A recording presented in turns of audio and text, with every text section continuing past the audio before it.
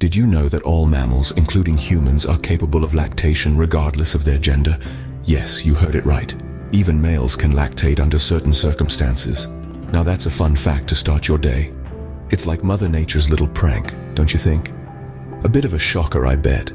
But it's all part of the fascinating, sometimes surprising world of biology. So hold on to your hats, folks. Now that we've got your attention, let's dive into the fascinating world of lactation. Mother Nature is truly magical, isn't it? One of the best examples of this magic is how a woman's body produces milk to feed her offspring. So, let's roll up our sleeves and dive into this incredible process. First off, during pregnancy, a woman's body starts preparing for lactation. Think of it as getting ready for a grand opening of a milk factory. This preparation involves a lot of changes in the mammary glands, which are like the factory workers of this milk production line. Now let's talk about the big bosses, the hormones. You see, the body is like a well-oiled machine, and hormones are the control panel. During pregnancy, two hormones play a huge role, estrogen and progesterone. It's as if they are the project managers, ensuring everything is in place for the grand opening. Estrogen, the first boss, oversees the growth of the duct system in the breasts. It's like the architect, planning out the blueprints and ensuring the infrastructure is in place. Then there's progesterone. This bad boy is responsible for the growth and development of the alveoli, which are the milk-producing cells. Think of progesterone as the interior designer, making sure everything inside is ready and functional. But wait, there's more. These hormones don't just appear out of nowhere. They are produced in larger amounts during pregnancy, thanks to the placenta. It's like the magic wand, creating these hormones in abundance to prepare the body for lactation. And let's not forget the hormone prolactin. This one kicks into high gear after the baby is born and is crucial for milk production. It's like the factory manager, ensuring the milk factory is running smoothly and efficiently. So, there you have it. That's the magic of Mother Nature, preparing a woman's body for lactation during pregnancy. It's a complex yet fascinating process that involves a lot of hard work and preparation. It's like setting up a business where the product is life's first nourishment for a newborn. So, next time you see a pregnant lady, remember, her body is working overtime, preparing for the milk factory to open. Now let's get to know the main players in this process, the hormones. They're the ones calling the shots here, literally. First up, we have prolactin, the key player in this hormonal dance. Think of prolactin as the conductor of an orchestra. When a baby suckles, it's like the start of a symphony, and prolactin gets the cue to start the music. It tells the alveoli in the breasts, hey, it's showtime, let's get the milk factory up and running. And like diligent workers, the alveoli respond by producing milk. But what's a maestro without his orchestra? That's where oxytocin comes in. Picture oxytocin as the string section of our orchestra. Once prolactin has set the rhythm, oxytocin takes the cue and plays its part. It causes the cells around the alveoli to contract, pushing the milk out into the ducts. It's like the grand finale of a fireworks display, ensuring the milk reaches its destination. But wait, there's more. These hormones are not just about business. They also add a touch of magic to the process. Prolactin, apart from being the taskmaster, also has a soft side.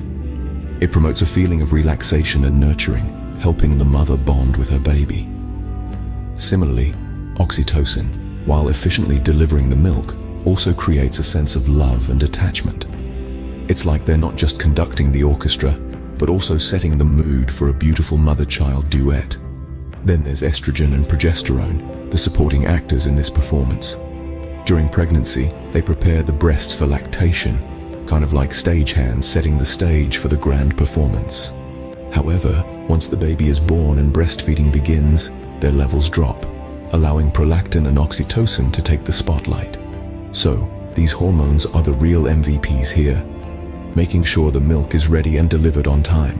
All right, now that we know who's in charge, let's see how they work together to produce the milk. So, imagine the lactating body as a bustling factory. Its main products, life-sustaining milk, with our hormones acting as the diligent workers. Let's delve into the process. First up, our trusted worker, prolactin, clocks in. As soon as a baby starts suckling, a signal is sent to the brain. Hey, we need more milk here. And prolactin, being the responsible worker it is, gets straight to it. It stimulates the alveoli, tiny sacs in the breast, to start production. Picture these alveoli as little chefs cooking up a storm, or in this case, whipping up milk. But what's a factory without a means of delivery, right? Enter oxytocin, the milk's personal courier. Oxytocin prompts the alveoli to contract, pushing the freshly made milk into the ducts, kind of like a milk highway, if you will. These ducts then transport the milk to the nipple, ready to be served to its eagerly awaiting customer, the baby. Now here's the cool part. The more the baby drinks, the more milk the body makes. It's a perfect supply and demand system, with the baby as the boss calling the shots. The more the boss orders, the more prolactin and oxytocin get to work. It's a loop, an endless cycle of milk production and delivery, all orchestrated by our hormone duo. But what about the milk's quality, you ask? Well, the body's got that covered too. The milk changes over time to meet the baby's nutritional needs. It starts as colostrum, packed with proteins and antibodies, then transitions to mature milk, filled with all the nutrients a growing baby needs. It's as if the body has a secret recipe, constantly tweaking it to perfection. And there you have it. The body's bustling milk factory, running 24/7, producing the perfect blend of life-sustaining milk, all thanks to our diligent workers, prolactin and oxytocin, and of course, the boss baby's never-ending demand. And voila, that's how the amazing milk factory operates. So there you have it, folks. The marvel of lactation explained. We've certainly covered a lot of ground today. We started off with the astonishing fact that the human body, specifically women's, is capable of producing the perfect food for a newborn. This isn't a magic trick, it's just Mother Nature doing her thing. Then, we dove into the complex yet fascinating hormonal dance that takes place within the body.